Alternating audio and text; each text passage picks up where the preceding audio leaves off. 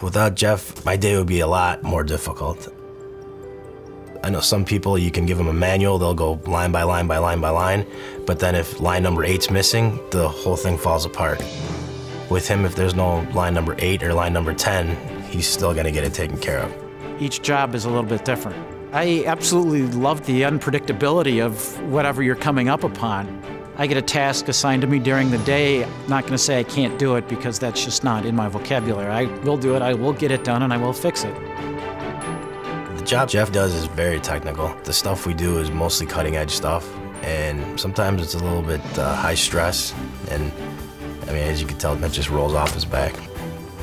Once you've been deployed overseas and been in a situation like that, you have, outstanding decision-making skills that you have to decide in split seconds of what you're gonna do. So, you give you a task, it's gonna be done. I've known Jeff for over 14 years, and I think his most outstanding quality would be his leadership.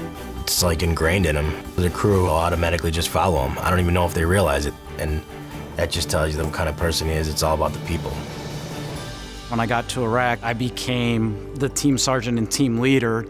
The first team they pulled me out of, they said because my team was running so well, it was the only one that they figured they could pull the team leader out and start another one, and the team still would function on its own.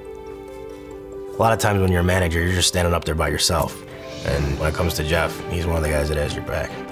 When we returned back here to the States, one of the guys' dad came up and bear hugged me and said, "Thank you for bringing my son home."